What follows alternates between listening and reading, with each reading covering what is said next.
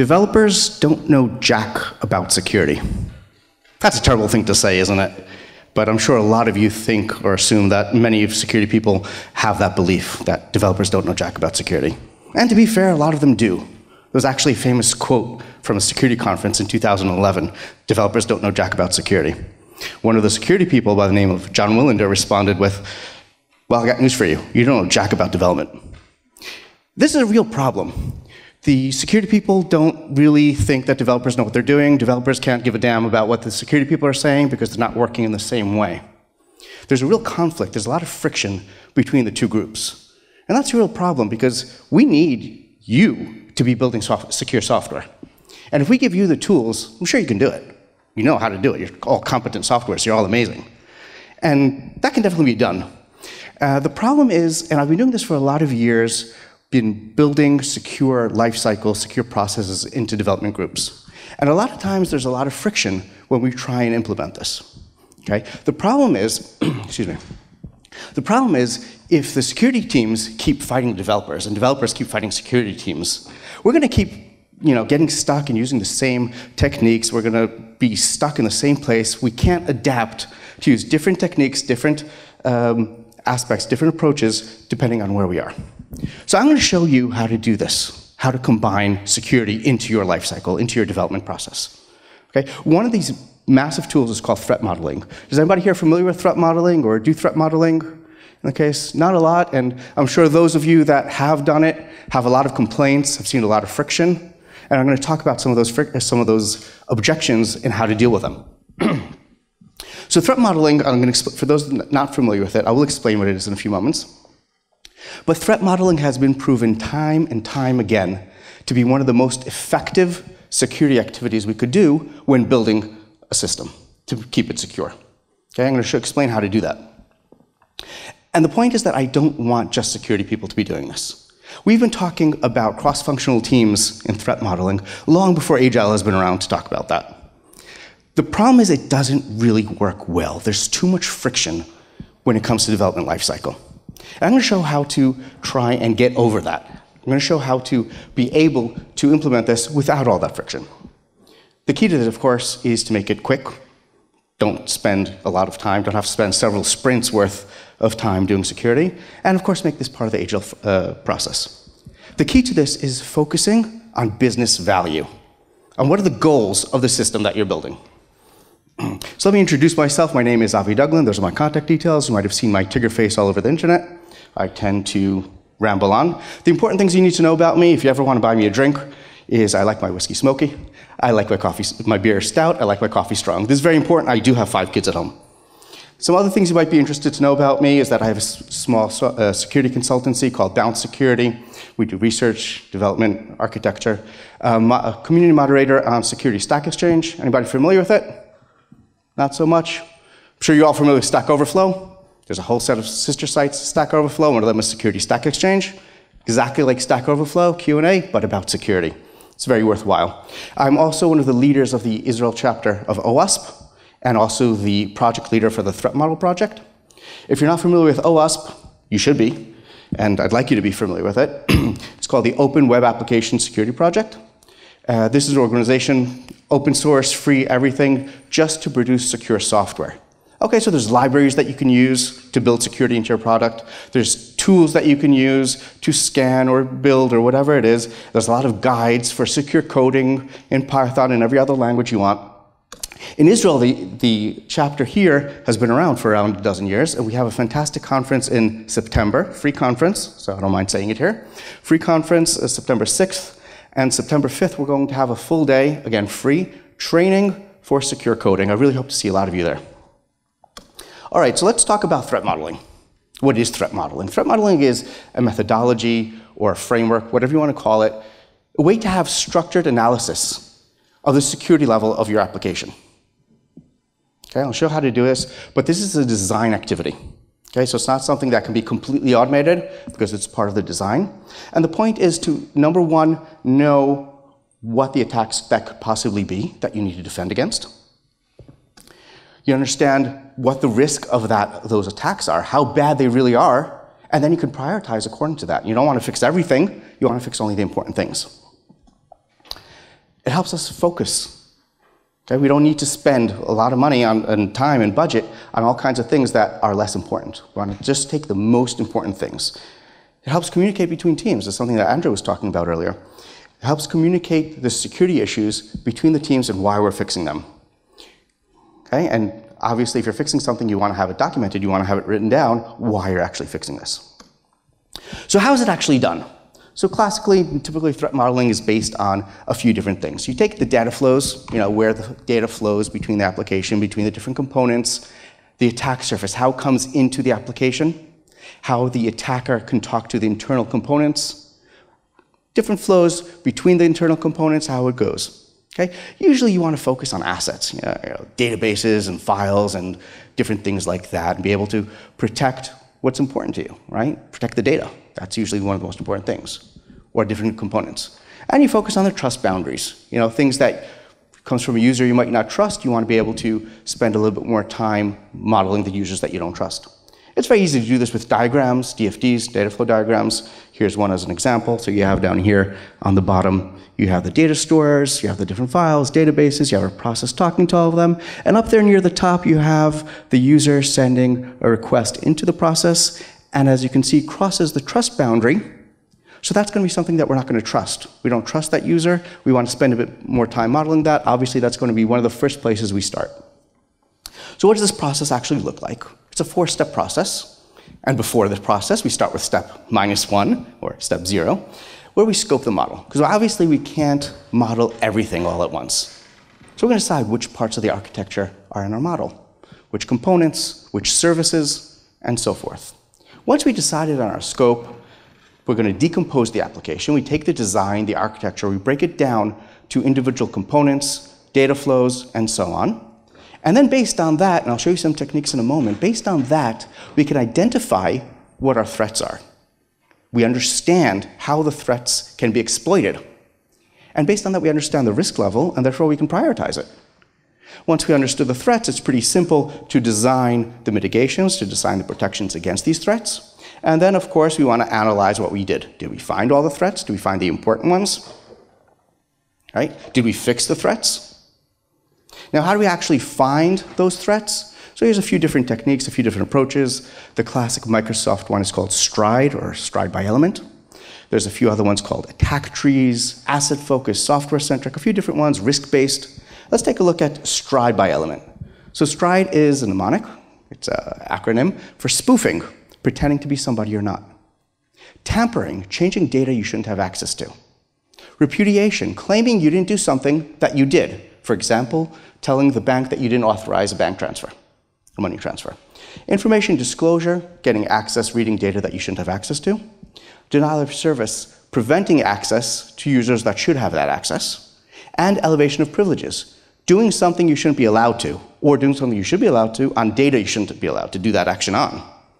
So this is a mnemonic, okay? It's not strict categorization. A single threat can fall into more than one category. We don't need to start arguing about, is this threat a spoofing attack or is it an elevation of privileges attack? It doesn't matter. The point is it's a mnemonic. It's to kickstart your brainstorming, to try and think what those possible attacks could be. Okay? So this is very easy. This is basically the 6 categories of possible attacks at a technical level. Now, how do we actually use this? Here's another data flow diagram that's a bit more complicated. For each one of these components on the DFD, you take the STRIDE threats, STRIDE categories, and apply them to each element and ask, are there spoofing attacks? For example, between the user, between the browser and the web server. The browser sends a request. Are there spoofing attacks here? Can the server pretend to be a different server, a bogus server? Can the user pretend to be a different user? If it was an HTTPS, would I be able to change data in the flow? And we go through the entire category for each one of these elements. And you can apply this to internal elements also. Take a look at the messaging bus over there, the single point before all the application messages go into the mainframe. Are there spoofing threats here? Can I put up a bogus message bus to intercept all messages? Possibly. Can I pretend to be the application server and send bogus messages into the messaging bus? Can I intercept and change the data that's being sent by the application server to the message bus? Or can I read some sensitive data? And you go through the entire set of STRIDE for each of these elements. Now, it's really cool. At this point, it's still pretty basic, pretty technical, and there's a lot of tools that you can run to automatically get to spit out a long list of technical threats that are relevant according to your design, according to your DFD. And you can just go through that and decide this is relevant or this is not relevant, and you get a long list, and you have, Microsoft has a tool, TMT, and there's a Tutamantec which comes out, which annotates your DFD, and there's a lot of very interesting tools for that. You can apply this also to a process diagram, pretty much the same thing. Attack trees are very interesting. You define what the logical level, the goal is the attacker wants to achieve. For example, the attacker wants to read other users' messages. So there's a few different paths for that attacker to achieve that goal. Okay, a few different vectors of attack, a few different ways to achieve it. And for each one of those vectors, there needs to be some kind of mitigation in place. That's the bottom row there. And it's very easy to see that you have different variants of paths into that goal. And if you see one that's not protected against, you need to go ahead and fix that. Another interesting one is called PASTA, Process for Attack Simulation and Threat Analysis. One of the authors was Italian. I think he was Hungary when he wrote it. So it's a way to really get in depth based on a lot of data and simulate what a real-life attacker might want to do, and takes the same 4-step process before and breaks it down to 7 steps. And it's a lot more in-depth, a lot more formal, based on statistics and data analysis, and so on and so forth. Now, this is really, really great for the security team. It's fantastic for chief risk officer of an international bank. It's fantastic for consultants like me, unending work, thousands of dollars of billables. That's fantastic. But we're not at a security conference. Okay? We're not at Black Hat or DEF CON. We're here at PyCon. Now, I know that this process does not work well in a development flow. I know because I've been on both sides of that table, and it doesn't work. Okay? There's too much friction involved. It takes too much time. This is not an agile process. Almost everything else we can do agile. Almost everything else of the security process we can do agile. Threat modeling is the one thing that we've always had a problem with. And here's a few objections that have come up with. And even teams that do manage to implement threat modeling in a good way still have these friction, and this is still some of the problems. So here's some of the problems that we've seen. Okay? Number one, I'm sure you've all heard this, and that's a load of crap. I've been there. I've had 8 bosses. 8 bosses, Bob. I don't want to be number 9. Okay? I don't want this to be your job, because your job is to build software. It's to add value to the business. Okay? Security doesn't necessarily add value. Okay? Sure, it's one of your responsibilities. You got to do it right, blah, blah, blah, but it's not the main job. So you can't just stop your main job to go and do security. Of course, we could lock everybody in a meeting room for 2 days, or send it off to a consultant, come back 3 weeks later. The sprint's not going to wait for that. Anybody hear this? When you want to protect against attacks, just think like an attacker. Try and imagine everything bad that the attacker might want to do. You know what? Everybody stop what you're doing. Everybody think like a professional chef. That's not really helpful. It doesn't give you guidance. It doesn't really produce anything of value. Agile really doesn't like the concept of big design up front. And if you try and build a big model up front without a big design, well, you're going to get stuck. You're better off just thinking about what's right in front of you. And more generically, in general, threat model likes to have details, spec, kind of a use case approach. And for having a user story approach, that's just a conversation. We'll flesh out the details later. We don't necessarily have that up front. So we can't really build a threat model based on details that we don't have yet. Security people love the documentation, don't they? They love to have a big pile of documentation, and you can pull out all kinds of information about the security from one documentation, but as you're developing your design, you don't have that information. You're reading the design, you don't have the security information, and of course, you do update the design, the threat model is out of date, the consultant comes back 3 weeks later, here's your threat model, oh yeah, that's not even relevant anymore, what do you even want from me? And of course, one of the big things about threat modeling is that you decide what to build protections against. And that's great that you don't wind up building protections against things that are not important, but you still wasted a lot of time modeling these threats that you don't know that they're not important until you actually finish modeling them. And of course, you're all stallions. You all love building good, fast code. That's what you want to do, build it as fast as possible. That's the point of Agile. And us security people, well, we just like to tear things apart. We'd like you all to believe that we have an army of drones, in our security team, but it's not really true. Statistics came out recently that for every 100 developers, there is one security person. Now, if I'm the only one in the team doing security, you guys are building a whole lot of software without any security. We need you all folks to be doing that. And of course, as a consequence of this, the security person is not part of the team. Every 6 weeks or so, they drop in, everybody stop! Tell me what you've been doing till now. Start over. Yeah, that's not really part of the flow. That creates friction. And of course, we security team get locked out very often, justifiably so in many cases, because you can't wait. You gotta go. Now, this is a real problem because if you're not using some form of threat modeling activity, you're basically going to be dealing with this downstream. And that's a lot more work. Okay? So you're just going to be throwing it downstream. And if you're not using the right tools for it, you're going to be winding up spending a whole lot of energy not going in the right direction. So let's break it down. The point of threat modeling is to answer these 4 questions. Number 1, what are you building? There's the DFD, the system design, and so forth. What can go wrong? These are the threats. This is what Andrew was talking about earlier. Okay, what are you going to do about it? How are you going to fix these threats? And did we do a good job? Did you find all the threats, and did you actually fix them? All threat models are wrong, some are useful. Andrew Shostak, who literally wrote the book on threat modeling, likes to repeat this quote a lot. And if there's one thing you take from my talk, make it be this. All threat models are wrong, some are useful. All those methodologies were security people's attempt to try and make the threat model as correct as possible. But this is a truism. All threat models are wrong. That's fine. Grab it with both hands. Accept that it's wrong. Lean into it. Make it as useful as possible. Optimize for usefulness, no matter how wrong it is. So I'm going to take those 4 questions and change them a bit with a slight change in perspective. Number 1, why are we building this? What is the goal? What is the business value that you get out of building this user story? Why is this user story getting built now instead of something else? Usually, you're getting more money, making more money, more eyeballs, more users, whatever it is, there's some benefit to this feature that the business decided this is important to build right now. So what is that goal? Number 2, what needs to happen? What are the conditions? What's the situation that needs to go right in order to achieve that goal? Okay? And number 3, how do we ensure that those conditions take place? How do we ensure that situation happens?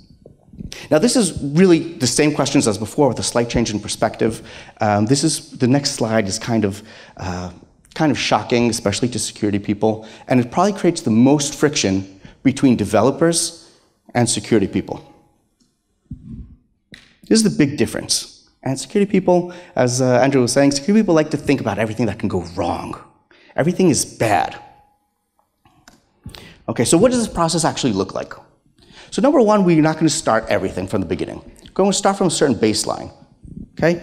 We assume that all our developers are competent. We assume that we have a certain level of code hygiene. Okay? So we're not going to spend 2 days in a room saying, oh, you know what, we need to deal with cross-site scripting attacks or SQL injection. We're not going to wait for 3 weeks for a consultant to come back and say, oh, you should put SSL on your web servers. You know, that's kind of obvious. We don't need to model all those things. That's an assumption. Sure, we probably need some level of security training. That's great. So for each user story or epic, as you discover it, as you have that conversation, we're going to put the threat model into the user story. Okay? Just enough design, we have just enough threat model. That's all you need. For whatever you're designing, that's the level of threat model you need. So how do we actually do it? We find the value for each user story. What is the goal of this user story? Usually, it's making more money. Follow the money. Sometimes, if you're building airplane systems or medical devices, it's how do people die. Okay? So you find the value, follow the money, how do people die? Okay? Based on that, these are the story goals. You want to ensure this happens. What are the conditions? What is the situation? And be explicit. Again, as Andrew was mentioning also, be explicit about what happens when this goes wrong. Okay? What happens in the failure states? And that's it. This is the minimally viable threat model. That's all you really need to know. Okay? Now, I don't have enough time to give you some techniques. I wanted to show you an example. So I'm going to just jump ahead through this example and just give you some really last-minute things. Number 1 is acceptance criteria. You define whatever those conditions are, whatever those assumptions. Define in the acceptance criteria that these are validated.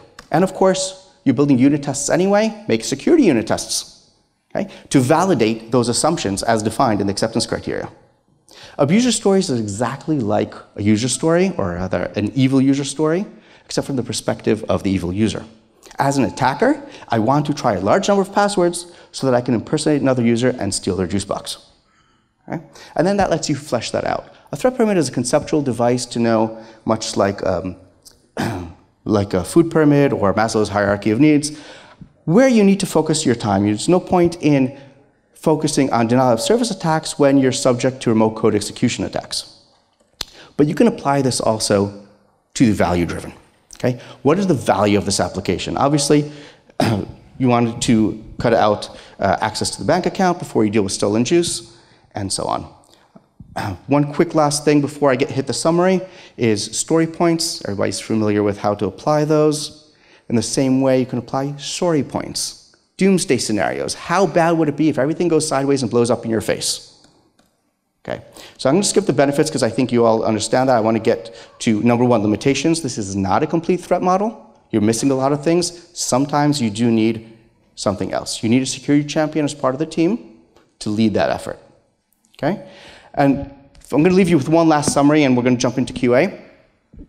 And there's one thing you take from my talk, make it be this. No, I said that before. Ignore the other one. This is the most important thing. Shut up. Just start threat modeling. Okay?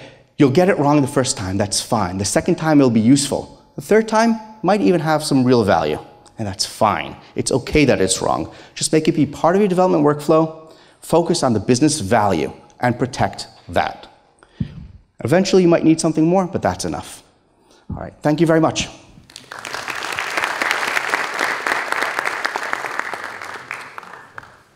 We have time for questions? How would you do that in Python? That's a fair question, but usually at the level of the user story design, you're not even talking about what language it is. It doesn't matter. So this is more of a design activity rather than what language you're using. But Python has really good support for user tests, for unit tests. And you can definitely build out a lot of security unit tests in Python. So that would actually make a time for a whole nother talk in itself. So yeah. All right, thank you very much.